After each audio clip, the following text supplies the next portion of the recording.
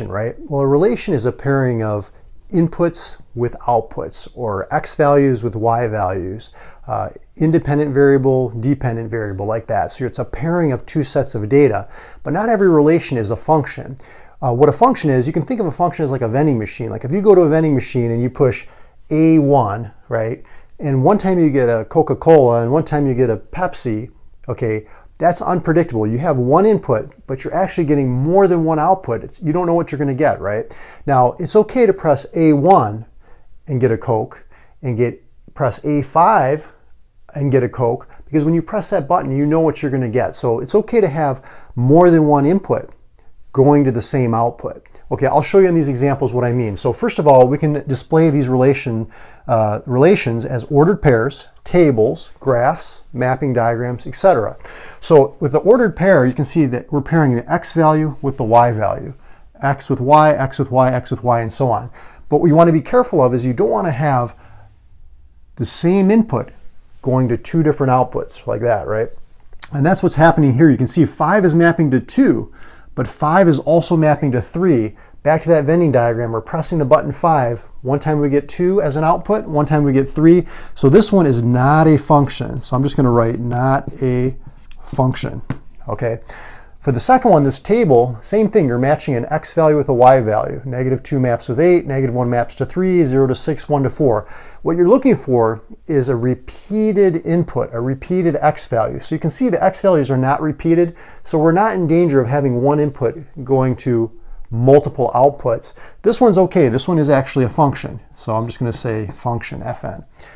This one, okay, is a graph. And again, you know, a graph is really just like a plotting of x coordinates and y coordinates, okay, for each individual point.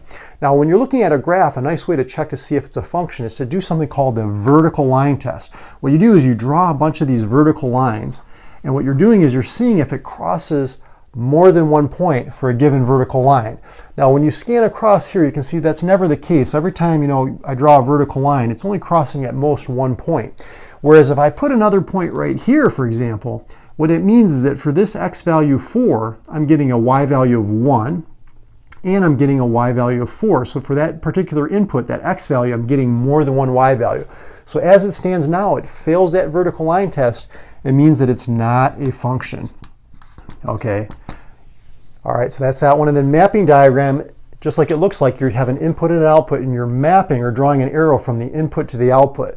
Now, some students make a little mistake with the mapping diagram because they see these arrows going to the same output like that, and they say, wait a second, something doesn't look right here. 3 goes to -1, 5 goes to -1. But again, if we go back to my vending machine example, if you push the button 3, do you know what you're going to get for your output? Yes, you know you're going to get -1. If you press 5, do you know what you're going to get? Yes, -1. That's okay, that's predictable, that's a function.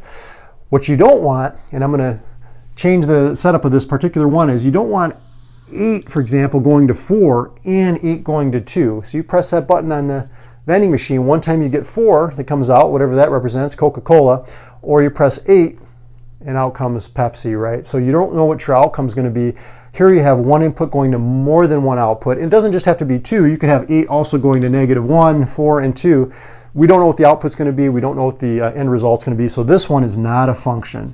So basically, a relation, like we said, is a pairing of inputs with outputs, but you want to make sure that, you know, not every relation is a function unless it satisfies that condition of each input just goes to one output. So I hope this helped you understand how to work with relations and functions better. Subscribe to the channel. Check out tons more math tutoring videos on my YouTube channel, Mario's Math Tutoring. And if you have suggestions or you have something that you want me to do a video about in the future, I'll definitely consider it. If it's something I haven't covered yet, let me know about that, and I'll see you in the future videos. I'll talk to you soon.